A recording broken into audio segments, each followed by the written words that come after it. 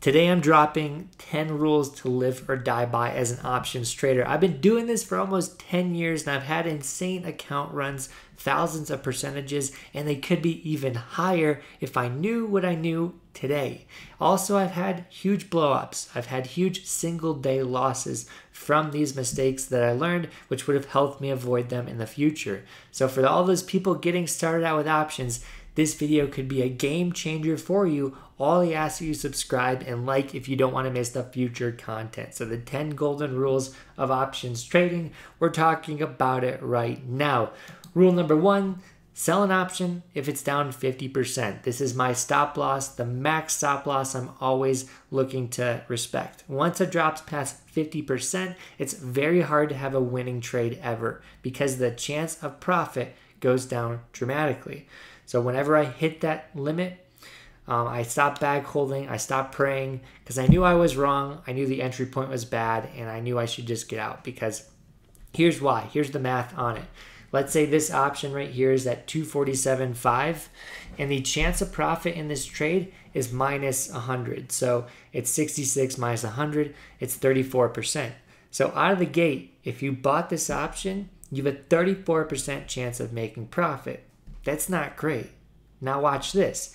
If this option loses 50% of its value, it's going to be closer to this level here where the chance of profit goes from 34 to 25. So the chance of you winning in the trade dropped dramatically. Now, let's say for some reason you were out of the money, your chance of profit can be 17, 10, 7, and 1. 1% chance of making money. So obviously at that point, you wouldn't be buying options. You'd be at 0. So as you can see, the further and further you go down, the harder it is to break even. And so once you go down far enough, for me, it's a 50% loss. That's when I get out. Rule number 2 is never buy during earnings. And I think people try to go for it. They think they can predict it, but they're always going to lose in the long run. You can get lucky once, you can get lucky twice, but after years of doing this, the chance of you hitting a winning play on earnings is super slim and being profitable in the long run because the thing you have to beat is time decay, IV, and the expected move. So every time there's earnings, the option chain gets more expensive, sometimes 2 to 3 times what you would normally pay for an option because they're expecting a larger move from earnings. So right here is Chewy. You can see the break-even point for a Chewy option before earnings is a 10% move up. So if you bought calls, you need to not only be right about the bullish move, but you have to be right about a move over 10%. So 10% is a lot. So they're very competitively priced. For you to beat what the market is pricing in is not going to happen for the long run because they're very efficient at doing this. And for the most part, it falls underneath this price, which means you're always going to lose money. And here's the other reasons why buying options during earnings is 100% gambling. Good news can be bad. Bad news can be good, mainly because of forecasts. So if you have bad numbers for the quarter, but the forecast next year is good, stock runs on the forecast. Let's say you have good numbers, but the CEO leaves, stock drops on the CEO news. But you have a huge share count increase. Maybe they're releasing new shares, selling them on the open market, dilution. Investors don't like that. No matter what the numbers are, that's going to trump it. So they're going to say that stuff. They're going to release that stuff typically after the earnings call, around the earnings call. So that's why I don't touch this because there's so many factors you can't control. So many things that gets released that's going to push the stock in different directions you can't predict. So again, we do have a $7 supply and demand course link below. That's something that's been game changer for me in my trading and entries and exits, and I hope it can be for you. That's why we priced it so low. Hit the link below to grab that. Number 3, that third rule is hard stops on 0-day options. Because guess what? You're at work and you're like, hey, I want to go for this 0-day play. Just quick in and out, no problem. Boom, you enter. And then boom, they just raise the interest rate. You played right before the Fed was talking and the option is 70% down instantly.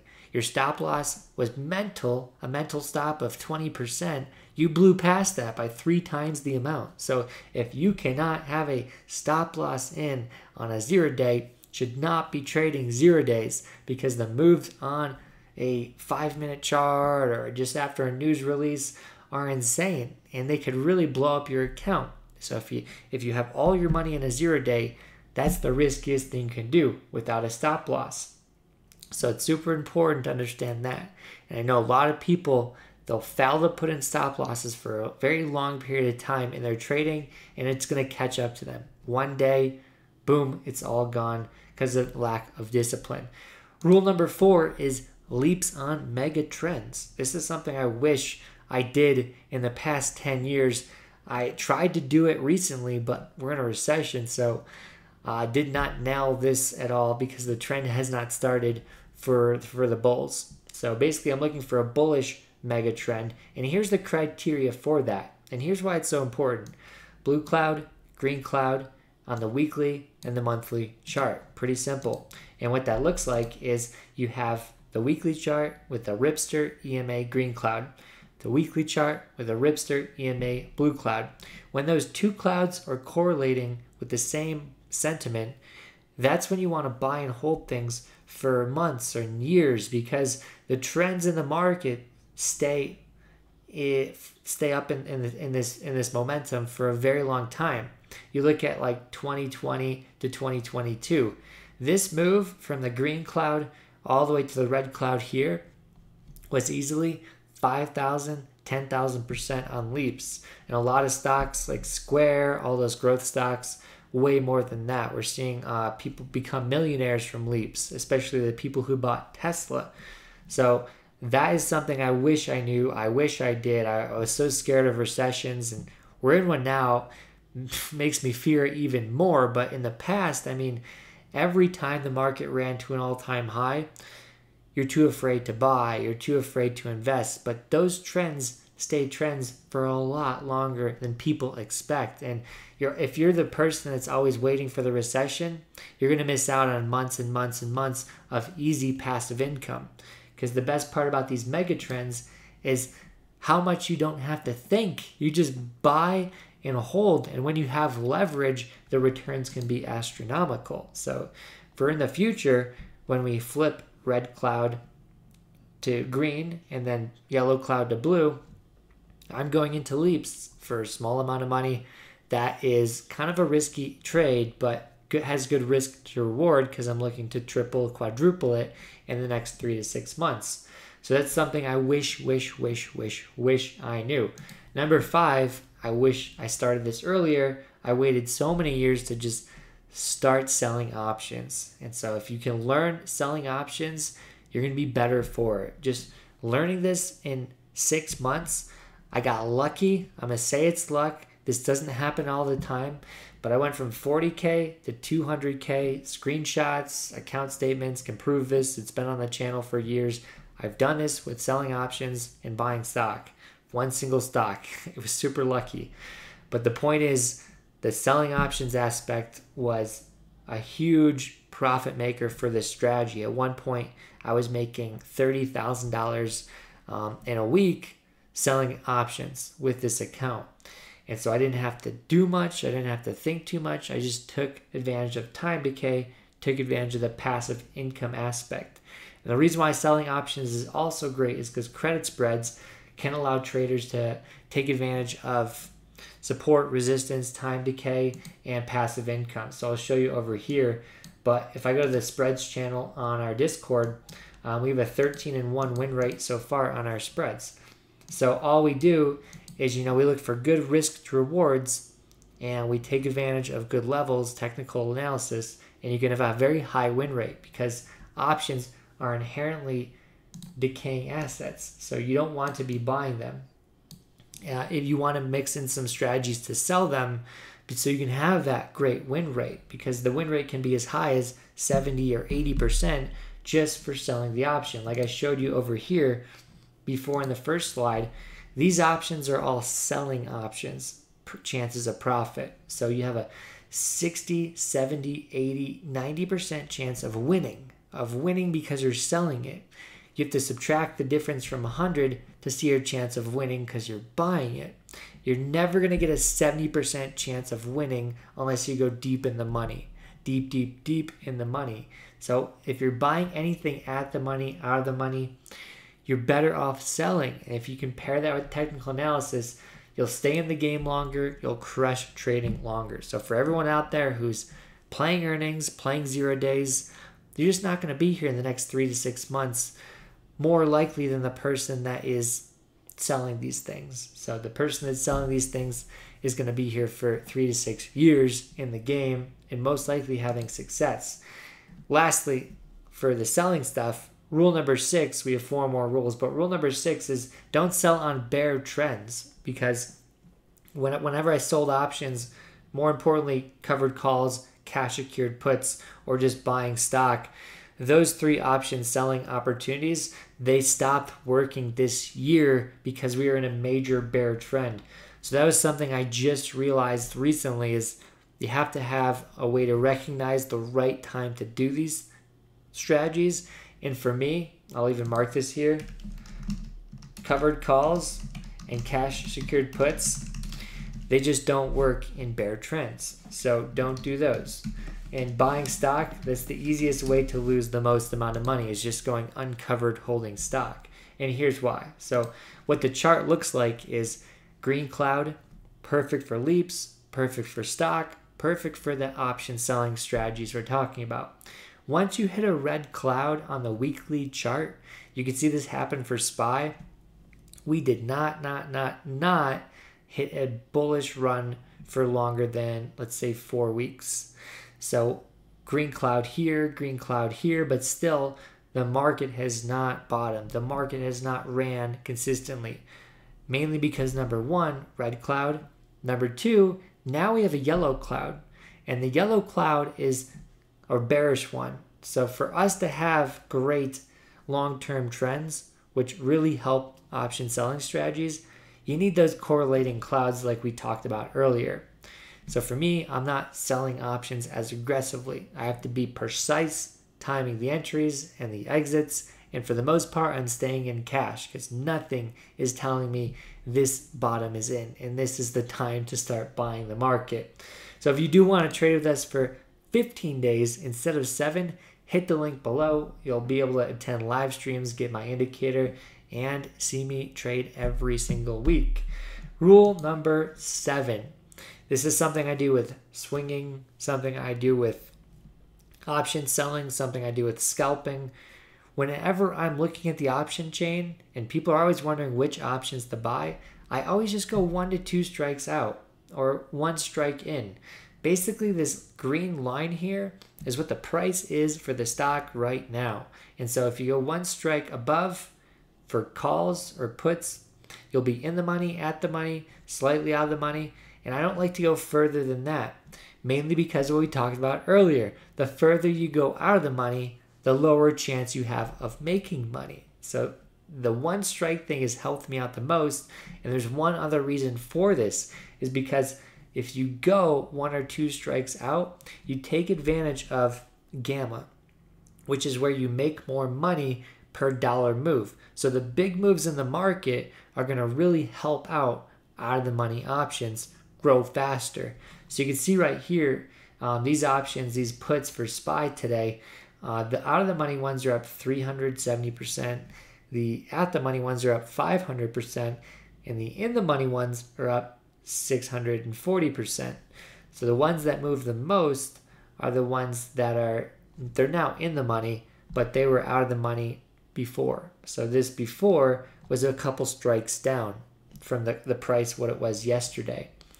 So it's important to see that the ones that move the most were out of the money and slightly out of the money, just a couple strikes. And then here you start seeing that percent change drop. So those options yesterday for SPY were in the money options. So 396 were in the money, at the money, and these ones were slightly out. And that's why they moved aggressively more than the ones higher. So there's a certain opportunity loss if you go too far in the money when picking your strike prices. Rule number 8, funny enough, get off Robinhood what are you doing? You know you shouldn't be on there, and you're still on there. So I do not put more than $1,000, $5,000 on Robinhood. I just use it for messing around, really. But when I had $10, $20, $40,000 on Robinhood, I'd consistently lose money from getting in, from getting out. It's too slow. The process of picking the strikes, the process of opening the app to load, it just all cuts down. And if you add on a 5-second delay every trade, and it could be even high as 30 seconds for Robinhood, you could be missing 2% a trade. And if you're going to trade for 10 years, 2% a trade adds up. 2% of a 100K is $2,000, I think. So $2,000 times 1,000 trades is insane amounts of money. And for me personally, Robinhood used to just shut down in the past. Like the platform would crash, you couldn't get on, you couldn't trade certain things like AMC some weeks. Like they were not helpful for investors or traders, and it really cuts down on how much money you can make. So for me personally, I like Thinkorswim, I like TradeStation, I like Tastyworks. Those are my go-to platforms because they help me get in and out with ease, which again, the faster you can do something, the faster you can make that money, get out, save that profit, or take that loss, because it all adds up at the end of the day if it's not quick. Rule number 9, always be scaling. This means when you buy an option, buy a couple. Not a financial advisor. This isn't financial advice, but this is what I learned. When I buy a couple, I can scale out and pay myself. Because here's what happens. We took a trade on, what was it? Donut, Krispy Kreme. We took a trade on Krispy Kreme. It went 30% profits. Boom. Scale out, lock in some profit. Did it hit 50%? No. Did it hit 100%? No. So I'm taking a loss on some of those contracts, but that loss is not as bad because we already locked in profits. So at this point, I might be breaking even, but I have the potential to hit insane profits if the trade went in all my zones. And you can adjust this, you can play with this as you would like. Basically, like if you have 10 contracts, maybe take off 7 at the first level, 3 at the next, and maybe you don't go for the 100% level. Or maybe you do 3, 3, and 3. That's going to be up to you and your strategy, and that's how you maximize your money trading. You figure out what is your scaling opportunities. So scaling has been something that's changed a lot of traders' lives, and it's helped them be more profitable on trades that didn't run 1,000%. They can still make money and have stop losses for the last contracts, and maybe even have the last winner, the last profitable contract, go even further than they thought. So instead of 100% win, it goes 5 because you had the ability to leave 1 on to run.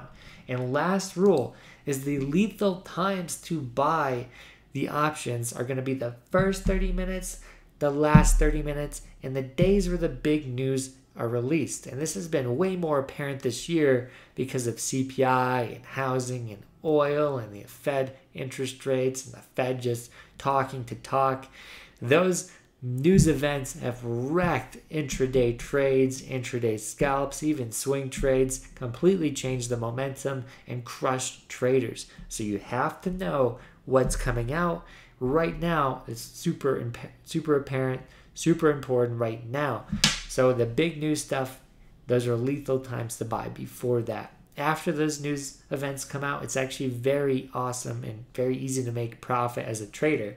But the first 30 minutes, a lot of chop, a lot of volatility. You get in the morning, let's say it's the first 2 minutes, don't have a stop loss, moves too quick, you get wrecked. Or first 30 minutes, you don't take profit as quickly, you're on your phone.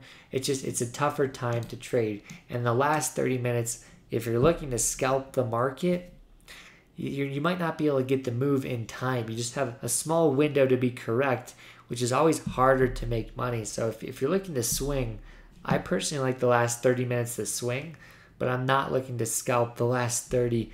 I've ran into a lot of trouble in the past doing that, where I was in a 0-day contract in the last 30 minutes, and the time decay was just insane.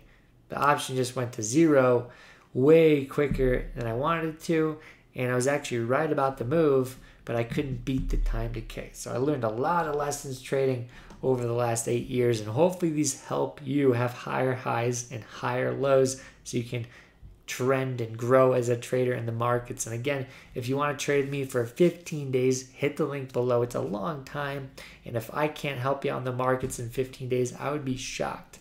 Lastly, if you want to watch a video on our best options tutorial for everyone who wants to learn options A to Z, I'll put that video to the right of me. Peace out. Have a great week, traders.